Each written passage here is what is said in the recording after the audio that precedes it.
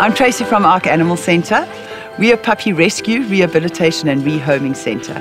We specialise in puppies and pregnant moms. We started this as a family, idea, I guess you could say. It's my mum, my sister and myself. We've been operating for about 3.5 years, and weekly you can see the difference that we're doing.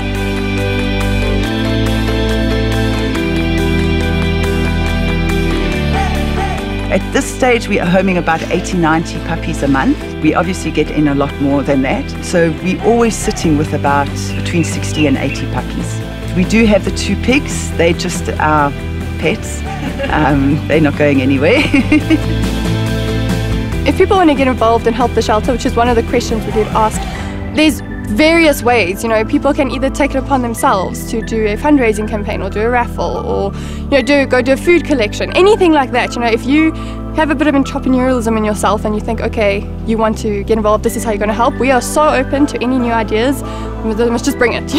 Another thing that we do a lot of is we do community service. All the kids need to do community hours in school. So they come through here during school holidays and then on weekends, and they help around the shelter and they take the dogs for walks and they wash the dogs, and it's so good for the kids because a lot of these kids are getting out and they're actually experiencing the outdoors and they're learning about dogs. We do need volunteers. We don't have the funds to actually do this ourselves. So without the volunteers, there's no ways that we could do this. We rely on adult volunteers, especially people during the week that can come in and they can actually help with that administration. Reference checks or phone or, just spend time with our dogs, especially the older ones or the puppies that need a little bit more TLC. Just socializing. People can come in for an hour and just come and play with the puppies. That's what we're looking for. Time is one of the biggest things people can give to a welfare. And if they really want to get involved more, we've got plenty to do. They can get a My Planet card. It's part of the Woolworths My School, My Planet, My Village program that they run. That is very, very, very good for us. At the moment, I think we've got about 300 or maybe just over people who support us.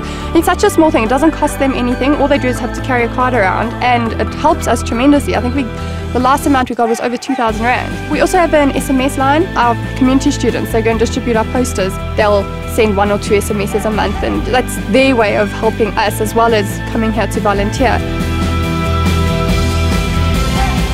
People ask me why I do what I do. Like, isn't it hard? Don't you get sad? Don't you want a real job?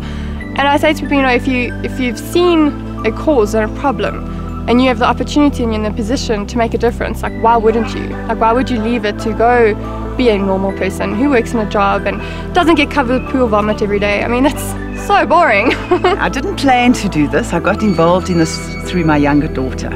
And I think once you get involved with rescue, you either love it or you hate it. I happen to love it, and I got involved full time. Once you're in it, you can't get out of it because you see how much there is and how much is needed out there that you can never walk away. There's a lot of heartache, but when you find that perfect home for that perfect puppy that you know wasn't going to make it, that's what makes the difference.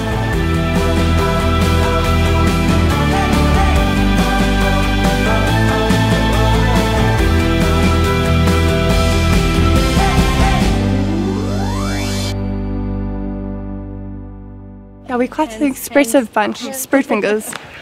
Yes, it's what we do. Spirit fingers. Save animals' lives.